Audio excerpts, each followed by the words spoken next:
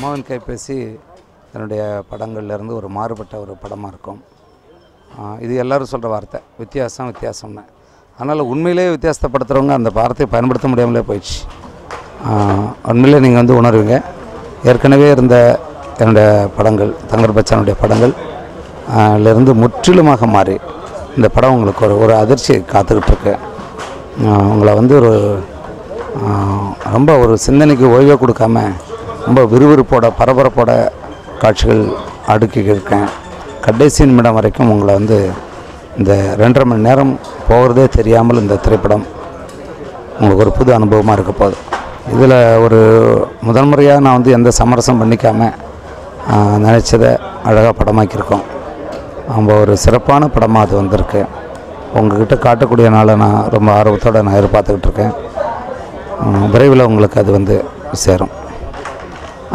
மேற்கொண்டு சொல்லணும்னா அந்த படத்தினுடைய பாடல்களுக்கு வந்து ஒரு தனி முத்திரை இருக்குது. ரோஹித் குல்கர்னிங்கிற ஒரு புதிய இசையமைப்பாளர், அவரை வந்து இங்கே பயன்படுத்தியிருக்கோம். ரொம்ப ஒரு அருமையான இசையை முழுமையானு சொல்லக்கூடிய முறையாக பயின்ற ஒரு அருமையான ஒரு இசையமைப்பாளர். முத்துக்குமார் அவருடைய பாடல், பிறகு ஏகாதசியுடைய பாடல், ஹரிச்சரன் பாடியிருக்கிற பாடல், ஹரிணி பாடியிருக்கிற பாடல், இனி அந்த பாட்டை தான் நீங்கள் வந்து கேட்டுட்ருக்க போகிறீங்க. படம் வந்து வெளியான பிறகு இதனுடைய ஒரிஜினல் மியூசிக் ட்ராக், அதாவது அசலாக இந்த படத்துக்காக செய்த அந்த இசைக்கொரு வந்து பாடல் மாதிரியே அது ஒரு சீடியாக வெளிவரும். அந்த அளவுக்கு பின்னணி செய்ததில் மிக முக்கியமானதாக உருவாக்கப்பட்டிருக்கு. மொத்தத்தில் ஒரு இன்றைக்கு தேவையான மிக அவசியமான ஒரு படமாக இது வந்து உருவாயிருக்கு. ஹாய், திஸ் இஸ் மீனால். இன்றைக்கி அம்மாவின் கைபேசின்னு ஆடியோ லான்ச்சில் இருக்கோம். இந்த படத்தில் வந்துட்டு நான் first of all Thangar Bachan sir அவங்க ஒய்ஃப்க்கு நான் ரொம்ப தேங்க் பண்ணிக்கிறேன். எனக்கு ஒரு இம்பார்ட்டன்ஸ் ரோல் கொடுத்துருக்குறாங்க. இதுக்கு முன்னாடி நான் வந்து பள்ளிக்கூடம் படம் ஒர்க் பண்ணினேன். அந்த படத்தில் எனக்கு ஒரு முக்கியமான கேரக்டர் கொடுத்தாங்க. என்னை ரொம்ப ரேராக நீங்கள் ஸ்க்ரீனில் பார்த்தாலும் நான் இப்போது நல்ல கேரக்டர் சூஸ் பண்ணிகிட்ருக்கிறேன். இதுக்கு முன்னாடி வந்து ஆடுகளம் பார்த்துருப்பீங்க, அது மாதிரி நல்ல கேரக்டர் பண்ணிகிட்ருக்கேன். அடுத்ததாக வந்து பாரதி ராஜா சார் படம் பண்ணுறேன், அதுலேயே ஒரு இம்பார்ட்டன்ஸ் ரோல்.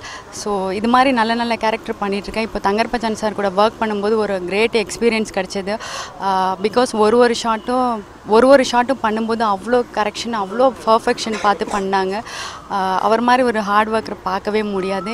நான் அவர்கிட்ட பார்த்த விஷயம் வந்துட்டு, நான் ஒர்க் பண்ணும்போது அவர் ஒரு நாள் கூட தூங்கினதே கிடையாது. அந்த மாதிரி ஒரு ஹார்ட் ஒர்க்கர் வந்து ஒரு நாளும் வந்துட்டு ஒர்க் பண்ணும்போது அவர் பண்ணுற எல்லா ஷாட்டுமே நீங்கள் இதுக்கு முன்னாடி பார்த்த படங்களை விட புதுசாக இருக்கும். ஒரு ஷாட்டும் அந்த மாதிரி தான் பண்ணியிருக்கிறாங்க. அதே மாதிரி இதில் அம்மாவுக்கு இம்பார்ட்டன்ஸ் கொடுத்து பார்த்துருக்காங்க. எனக்கு எங்கள் அம்மானா ரொம்ப உயிர். இந்த படத்தில் நடிக்கும்போது வந்துட்டு அம்மாவுக்கு இம்பார்ட்டன்ஸ் கேரக்டர்னா அவ்வளோ சந்தோஷமாக இருந்தது. இந்த படம் வந்து இனிமேல் நீங்கள் யாராவது வந்துட்டு அம்மாவை கேர் எடுக்கலைன்னா கண்டிப்பாக இந்த படம் எல்லோரும் பாருங்கள், அவங்க மேலே ரொம்ப கேர் எடுத்துக்கோங்க. சாங்ஸ் வந்து இதில் நானும் தங்கர் பச்சான் சாரும் ஒரு சாங்ஸ் பண்ணியிருக்கோம். இந்த சாங்ஸ் வந்து எல்லாருக்குமே பிடிக்கும், எல்லாருமே ரொம்ப ரசித்து பார்ப்பீங்க இந்த சாங்ஸ் வந்து. அதுக்கப்புறம் தங்கர் பச்சான் சார் கூட ஒர்க் பண்ண அந்த கிரேட் எக்ஸ்பீரியன்ஸ் வந்துட்டு லைஃப்பில் எப்போவுமே மறக்கவே முடியாது. எனக்கு இந்த 2 படம் கிடச்சதே நான் ரொம்ப பெரிய லக்கியாக நினைக்கிறேன். Thank you so much. அம்மாவின் கைபேசி இந்த என்டையர் ஃபிலிமே எனக்கு வந்து ஒரு நியூ எக்ஸ்பீரியன்ஸ்னு சொல்லலாம். என்டையர் ஃபிலிமே வந்து எனக்கு நிறைய மறக்க முடியாத ஒரு விஷயங்கள். பிகாஸ் சாதாரணமாக இவ்வளோ வருஷமாக ஒரு சிட்டி பாய் அப்படி ப்ளே பண்ணிவிட்டு இப்போ ஒரு கிராமத்தில் என்ன நான் ப்ளே பண்ணியிருக்கேன். ஸோ அந்த கேரக்டரை வந்து ஹோல்ட் ஆன் பண்ணுறதுக்கே எனக்கு ஒரு கஷ்டமாக இருந்துச்சுன்னு சொல்லலாம். பட் அது எண்ட் ஆஃப் தி டே அந்த ஹார்ட் ஒர்க் பேஸ் ஆஃப்னு சொல்லுவாங்க. இன்றைக்கி டேரக்டர் என்னை பற்றி ரொம்ப நல்லா சொல்லியிருக்காரு. ஸோ அவ்வளோ பெரிய ஒரு டேரக்டர் என்னை பற்றி இவ்வளோ வாழ்த்துக்கள் கொடுக்கும்போது எனக்கு நிறைய ஒரு செல்ஃப் கான்ஃபிடன்ஸ் கொடுக்குது. ஒரே இடத்துல தான் ஐ திங்க் ஷூட்டிங் ஸ்பாட்டில் ரொம்ப அவஸ்தைப்பட்டேன். ஒரு சாங் சீக்வன்ஸில் வந்து தவக்கலையை கையில் பிடிக்க வச்சுட்டாங்க. அது எனக்கு சாதாரணமாக அந்த தவக்கலைன்னா எனக்கு ரொம்ப அலர்ஜி. ஸோ அது வந்து அந்த ஒரே ஒரு க்ளோஸாகவே ஐ திங்க் கிட்டத்தட்ட ஒரு 1.5 மணி நேரம் எடுத்தோம். அவ்வளோ பயந்து நான், ஏன்னா லைஃப்பில் நான் இந்த மாதிரி இந்த தவக்கில் இந்த மாடு இந்த மாதிரி விஷயங்கள்லாம் நான் பிடிச்சதே இல்லை. But again that was one sort of an experience. And ரொம்ப யதார்த்தமான ஒரு படமாக வந்திருக்கு. இன்றைக்கி நிறைய பேர் வந்து சாங்ஸ்லாம் பார்த்துட்டு சொன்னாங்க ரொம்ப ஒரு மெச்சூர்ட் பர்ஃபார்மன்ஸாக இருந்துச்சு அப்படின்னு. ஸோ என்னோடய கரியரில் இது ரொம்ப ஒரு யதார்த்தமான ஒரு முக்கியமான ஒரு மைல்கல்லாக இருக்குன்னு நான் நம்புகிறேன். கூடி சீக்கிரம் எல்லோரும் படத்தை வந்து பாருங்கள், ஃபேமிலியோட தியேட்டருக்கு வந்து பாருங்கள். தேங்க்யூ. எம்ஜிஆரோட தங்கி ஆக்ட் பண்ணியிருக்கேன் தனிப்பிரிவுங்கிற படத்தில். அப்புறம் காக்கும் கருங்களில் எஸ்எஸ்ஆருக்கு தங்கி ஆக்ட் பண்ணியிருக்கேன். பஞ்சவர்ண கிளியில் ஜெய்சங்கர் கூட ஆக்ட் பண்ணியிருக்கேன். அதெல்லாம் ரொம்ப நாள் ஆயிடுச்சு, அதனால் இப்போ எக்ஸ்பீரியன்ஸ் எல்லாம் ரொம்ப ஞாபகம் இருக்காது. ஆனால் நிறைய கன்னட படத்துலலாம் ஆக்ட் பண்ணியிருக்கேன். நடுவில் பிக்சர் ஃபீல்டை வேணான்னு விட்டதுனால அது அந்த சைடு எதுக்கும் போகலை, மறுபடியும் எந்த ஒரு கேரக்டருக்கோ எதுக்கோ போகவே இல்லை. இப்போ மறுபடியும் ஒரு வருஷமாக ஆக்ட் பண்ணலான்னு நினச்சி வந்தப்போ இது ஒரு நல்ல கேரக்டர் எனக்கு கிடச்சிது. தங்கர் பச்சன் சார் நல்ல கேரக்டர் கொடுத்தாரு, நல்லா நடிக்கவும் வச்சுருக்காரு. ஏன்னாக்கா அது ப்ராக்டிஸ் கொடுத்ததும் சரி, நமக்கு இங்கேருந்து கூட்டி போன இங்கே என்னென்ன ரிஹர்சல்ஸ் கொடுத்தாங்களோ அதுக்கு மேலேயும் அங்கே செட்டுக்கு போனப்போ அவுடோருக்கு போனப்போ அதுக்கு மேலேயும் நல்லாவே 1க்கு 4 தடவை எடுத்து கூட அவர் நல்லா இருக்குமா சொன்னால் தான் நமக்கே ஒரு திருப்தியாக இருக்கும். அதில் அப்பாடி தப்பிச்சுக்கிட்டோம்ப்பா இந்த சீனில் அடி நல்லா பண்ணியிருக்கோம்னு சொல்லிட்டு, இல்லை அவர் சொல்லலைன்னா அவர் முகமே பார்த்துக்கிட்டே இருப்போம், எப்படி இருக்கே சொன்னார், என்ன சொல்கிறார். அதெல்லாம் நல்லா நடிக்க வச்சுருக்காரு. நீங்களும் பார்த்து சொல்லுங்கள், நான் நிஜமாகவே அப்படி பண்ணியிருக்கேனா இல்லையான்னு. ஹாய் வியூவர்ஸ், எல்லாருக்கும் என்னுடைய வணக்கம். நான் உங்கள் இனியா பேசுகிறேன். அம்மாவின் கைபேசி படத்தில் தங்கர் பச்சன் சாரோட டைரக்ஷனில் செல்வின்ற கேரக்டர் பண்ணியிருக்கேன். ரொம்ப சந்தோஷமாக இருக்குது. After long gap Thangar Bachchan சாரோட ஸ்கிரிப்டில் பண்ண முடிஞ்சதில். செல்வின்ற கேரக்டர் வந்து ஒரு செமி வில்லேஜ் கேர்ள் தான், காலேஜ் கோயிங் ஸ்டூடெண்ட் தான். அவளோட ஃபேமிலி எல்லாமே வில்லேஜ் பேஸ்டு. இந்த படத்தில் அவளோட லவ் லைஃப், பாஸ்ட் லைஃப், அப்புறம் மேரேஜ் லைஃப் எப்படி இருப்பாங்க அந்த மாதிரி சொல்கிற ஒரு ஸ்டோரி. கண்டிப்பாக யங் கேர்ள்ஸுக்கு இது ஒரு எப்படி அவங்க லைஃப்பில் லவ் அனுபவம் இருப்பாங்களோ அந்த மாதிரி ஒவ்வொரு சின்ன சின்ன விஷயங்களும் ஹைலைட் காமிச்சிருக்காங்க director Thangar Bachchan sir. And இந்த படத்தில் எனக்கு பேராக வந்து சாந்தனு பாக்யராஜ் பண்ணியிருக்காங்க.